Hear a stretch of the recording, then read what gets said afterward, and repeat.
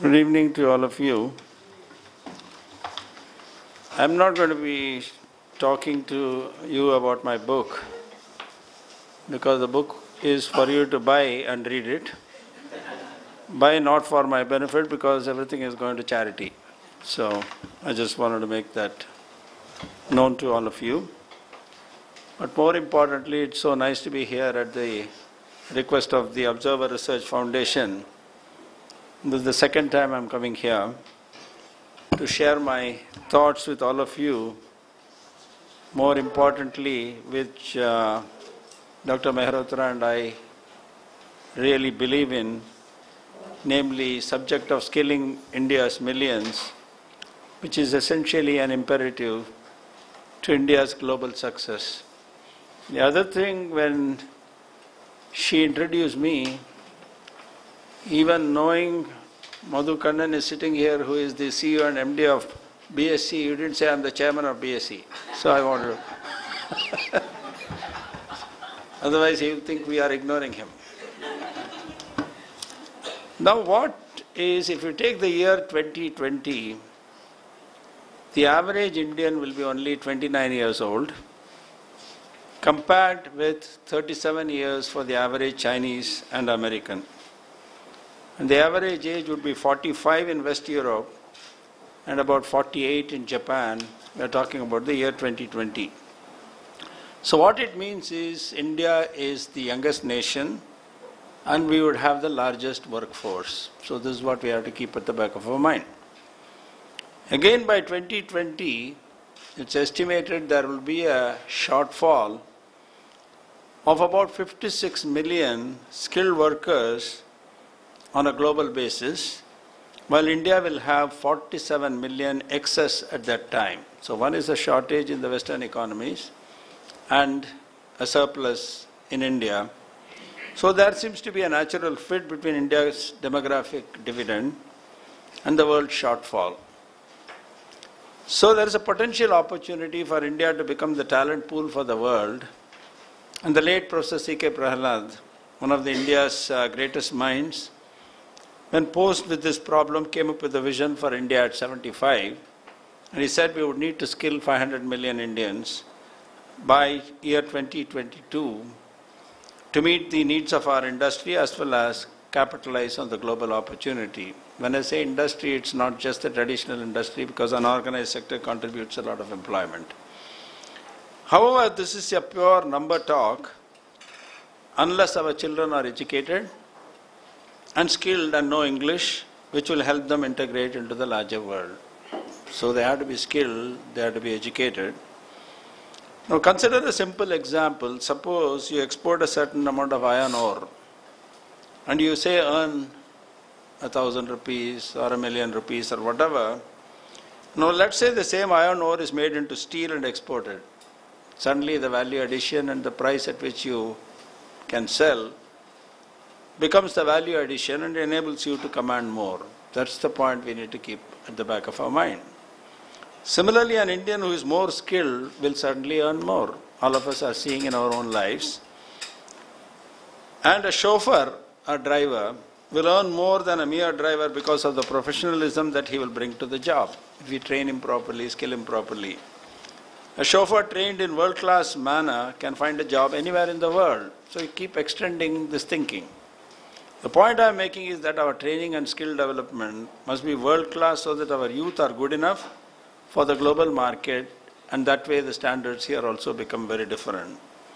And the IT industry is a very classic standing example of the success that can be ours provided you have people trained to global standards. That's how we are respected in every part of the world.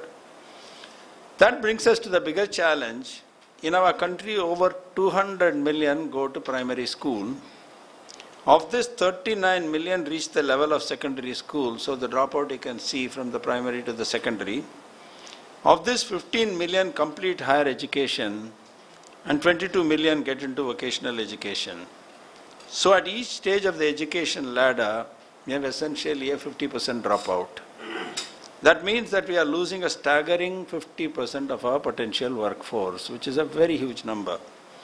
That means, where do they go? perhaps to low-skilled jobs like your neighborhood chaiwala, or work in farms and sometimes just on the streets venting their frustration. You and me essentially represent a very small fragment of India's elite.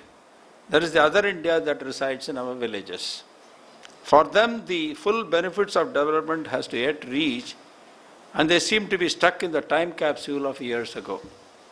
So for them, we need a more inclusive model of growth. That's what, when we keep talking about inclusion, this is the point I'm trying to make. The poor do not lack capability, but they certainly lack in opportunity to make something of themselves. We are seeing several government initiatives that are addressing this issue of equity of opportunity, the Right to Education Act, self-help groups. All of these are in that direction, and these will over time make a difference in empowering our youth. Much of our effort today goes into solving the problems of the rich, while the best minds to solve the problems of the poor is what we need. 93% of our workforce is in unorganized sector, that's another statistics, with no formal training. Even so, their contribution to the economy is considerable. Imagine the productivity if they had the benefit of a training or a skilling. So I strongly believe that if we concentrate our efforts in reforming the rural poor, focusing innovation on the challenges in our villages, we'll be able to leverage the opportunity to become the talent house of the world. For this, we need some disruptions because we cannot do it by the conventional methods. First and foremost, we need disruptive thinking. If you ask young people in rural India what they aspire for, honestly, they will say they want to learn English, earn a degree. Some of them will say they will become or wish to become engineers and doctors. So the question is, are we limiting our choices? Obviously, there is a need to spread awareness about the opportunities that are available as far as work goes. Chasing degrees, even when the degree may not end up in a job, is sometimes a waste of time. So you would agree that not all children can be rocket scientists. Some are good with their hands, good at creating things, good at fixing things. Others are inclined to more professional studies like engineering. So it's a cross-section of disciplines, cross-section of skills. We need world-class plumbers, top-class welders, well-mannered chauffeurs, trained domestics, and healthcare workers. These are some examples of what they can do. There's a need to respect these skills and provide opportunities for upward mobility so that people can see these as stepping stones to further success. Today's world offers alternate routes to success. Does anyone care if Sachin Tendulkar is not even a graduate? If you excel in what you do, whether you are an electrician or a plumber or a retail store assistant, you can move up the ladder. Today's world rewards professionalism, and this message that must be spread across rural India and our small towns so that people take pride in whatever they do and do it well. It's the passion to do something, pride to do things the right way, and excel in that. As an example, handmade products sell at a premium in Western markets. However, in India, our weavers and artisans in rural India, who can be compared with the best in the world, cannot earn a living from their trade. All they need is connecting them to the right markets, giving them inputs to what the trends and taste of the markets, bringing in professionalism into their functioning, which will go a long way in fetching them a better compensation and restoring, more importantly, their respect. This is when I say disruption in the thinking. Second, we need disruption in the education system, and I'm sure Dr. Mehrotra will be able to throw a lot of highlight on this. And vocational education must be seen as another option for upward mobility. The government will soon be coming out with a policy framework that will enable school students to choose vocational subjects, earn credits, and later join the mainstream education. It will, I am certain, generate more interest in school and essentially decrease the dropout rates. Such innovations in what we learn and how we learn will be a huge game changer in the job market. The work of the Tata Institute of Social Sciences is greatly respected. However, they find that to grow they need more people interested in social research. There is a big shortfall in that area. Why should science and engineering or MBA have such a coveted position in society? Our educational system must encourage the study of humanities, of literature, of yoga, development studies, and a wide range of subjects which have a great relevance today. Today, teaching yoga is a paying profession. If you have a degree in design, you are very much in demand in product companies. The rural sector needs could include study of modern agricultural methods, horticulture studies, and dairy farming as an example. So the landscape essentially has changed, and our education system must adapt to it. This is the second point I wanted to make. The third disruption is in the delivery of training. When we think of a school, our mind brings up an image of a building, teachers, and a playground. This is what we think when somebody tells you what is a school. If all the 220 million children in India need to be educated, then we will need to build thousands of new schools, employ millions of teachers, both an impossible task. Here is an alternate thought. Any space which can bring the teacher and the student together can essentially become a potential school. Every village has a post office. Can post offices double up as places of learning? Any competent person with a skill or a knowledge can become a teacher. These are not crazy ideas because NGOs like Akanksha have proved that they work. Did you know that the Indian Railways have the largest broadband facilities in India? So can their facilities be used to deliver distance learning? You may have heard of the Rural Broadband Project, which aims to bring last mile connectivity to 250,000 panchayats across India in the next couple of years. We are looking at using this opportunity to experiment with skilling the youth. Can we teach communication skills, computer literacy, courses in tube bell repair, mobile repair, etc. through this medium at the rural level? If this works, we will bring training to where the youth are instead of the youth coming to the brick and mortar type of institutions. That brings me to another disruption, namely the unconventional job models. Our challenges are unique and we need hybrid solutions to address them. Traditional methods of jobs and job profiles need rethinking. Let me give you an example to illustrate what I am saying. For poor villagers, access to cheap and timely health care is a distant dream due to shortage of doctors and healthcare staff. A hybrid model working well in pockets of India is the concept of barefoot doctors. Training youth or women in the fundamentals of healthcare, various types of diseases, their symptoms and cure, and adding a spell of practical training is helping create the first line of medical help in villages. Common diseases like diarrhea, fever, jaundice, and malaria stage a speedy recovery because of timely treatment, while complex cases can be referred to the nearby hospitals.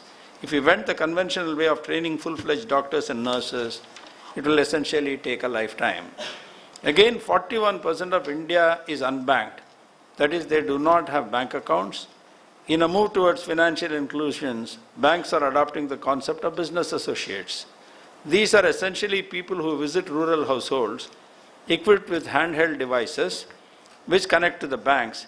People can make small transactions via the device and advice of the bank representative. This model brings the bank to the people's doorstep. The business associate idea is being further explored as a means to deliver other services such as insurance, etc. These are unique and unconventional models that are creating new jobs and new services to the poor. I must add here that the peripheral benefit is the creation of rural entrepreneurs. In fact, entrepreneurship itself is a powerful model for rural development because they are lacking in provision of basic services. So these are just a few of the innovations and disruptions that rural India needs, and also the urban poor need. And I could go on about them. I have not even touched upon the problems of migration and how do you credit funding for the poor. Quite clearly, the potential is still to be fully exploited in our country. The skill ecosystem, like I said, is pretty complicated. It involves people and age-old mindsets. Then there are the archaic laws that need a relook. And it involves the education system. It involves faculty and curriculum development. And more importantly, it's all about social inclusion. Any solution essentially must address three parameters. One is it must offer scale because of the size and scale of the population. It must be replicable. And thirdly, it must include robust monitoring and mechanisms using technology, because unless we see what is happening on the ground, we are not going to see the benefits. So, we are trying to look at it as advisor to the Prime Minister in some of these dimensions For instance, by giving access to funds, more poor people will be encouraged to skill themselves. We're working towards credit funding being enabled for vocational training. Third, almost half of India lives in UP, Bihar, MP, Rajasthan, West Bengal, and Orissa. So India's demographic surplus will mostly come from these states. They have large rural population, and their literacy level of 64 to 70% is lower than the national average of 74%. Focusing on skills related to agriculture like dairy, modern agricultural practices, agro-processing, animal husbandry, horticulture will generate local employment by leveraging their native intelligence and knowledge. Another approach has been to focus on certain sectors that offer scale and a huge demand for people: construction, manufacturing, tourism and hospitality, healthcare, IT-enabled services are amongst them. For instance, construction industry demand estimates show a requirement of over 35 million between the year 2012 and 2022. We are also looking at models across the world, such as community colleges in the US and Canada, German, Swiss, Australian, vocational education, Singaporeans. These models are highly inclusive and demand-driven because in countries like Germany, Switzerland, over 60% of the young people who enter the job market, they enter through the vocational training stream as apprentices, and the system enables lateral and upward mobility. And I have met several of the CEOs who began as an apprentice. Another thing we need to keep in mind is that it's not just for the economic benefit that India needs to skill its people. We must do it because peace and prosperity is a natural outcome. When people have jobs, food on their table, a sense of security, and a life of dignity. No country in the world faces such a skill development challenge as us, and we have no precedent to use as a reference. We therefore need to devise our own strategies, be willing to experiment, and be bold enough to try new and innovative solutions. Some of these will certainly fail, but these failures will be a part of our national learning.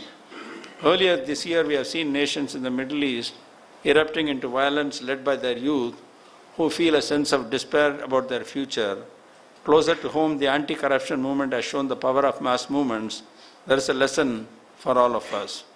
On an optimistic note, we are on the brink of opportunity, and we must make a difference in the next 15 to 20 years to take advantage of the situation. There is always much discussion on what is India's biggest challenge. Many say it is infrastructure, but I would agree with them only to the extent that yes, infrastructure is top of the agenda, but not of the material kind, but of the people kind. I would put education and skilling right on the top because skilling people is the infrastructure we need to create a bright future. Thank you.